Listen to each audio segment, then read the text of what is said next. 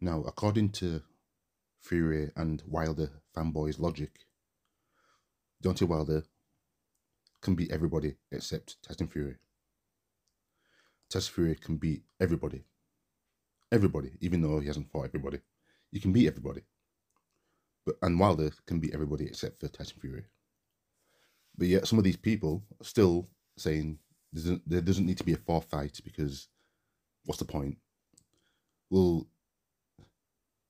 according to your logic, a fourth fight makes sense, doesn't it? Because if Wilder is the only one that could possibly beat Fury, as in like only one that has a remote chance, because according to you fanboys of Wilder and Fury, Wilder's the only one that's the second best boxer in the world.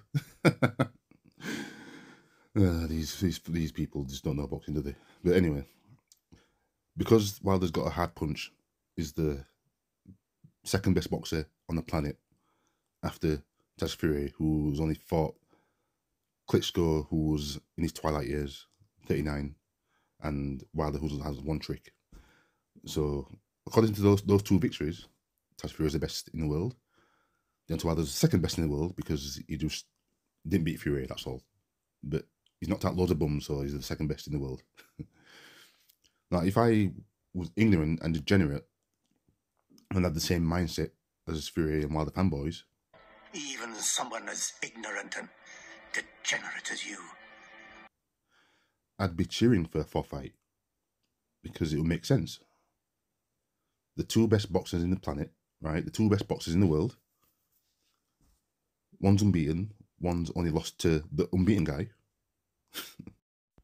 Even though neither of them have fought Joe Joyce, neither of them have fought Alexander Usyk, neither of them have fought Anthony Joshua, neither of them have fought Martin Bicole, neither of them have fought Daniel Dubois, and the list goes on. I don't need to go on, the list goes on. But yet, they're the first and second best boxers in the world. Because a lot of people don't seem... These Fury and Wilder fans are not boxing fans, they're Wilder and Fury fans, right? They know nothing about boxing, nothing about the art of boxing, the effects of boxing, how you age in boxing. Yeah, age, because age plays a factor in how good you are as well.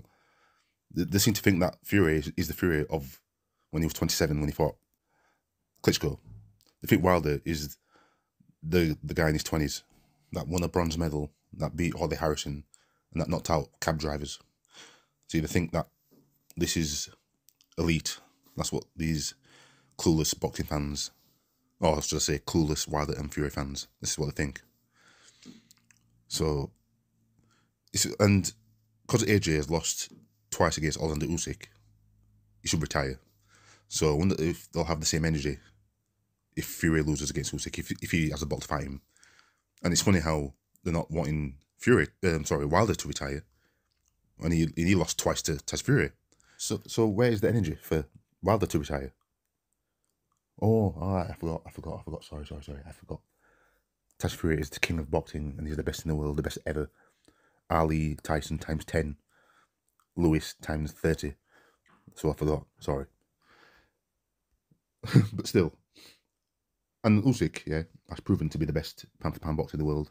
He's proved it. He fought Joshua, something that Fury and Wilder's never done. Beat him twice, convincing fashion. Beat Joe Joyce, who everyone's scared of. Who these two won't fight. And yet, because Usyk isn't English, or he's not American, he's not going to get the credit. Because humans are like robots. They're like sheep. They just follow the trend. Oh, he's Ukrainian. He speaks Ukrainian. His English is not that good, so let's forget about him. Let's just concentrate on these two, Wilder and Fury.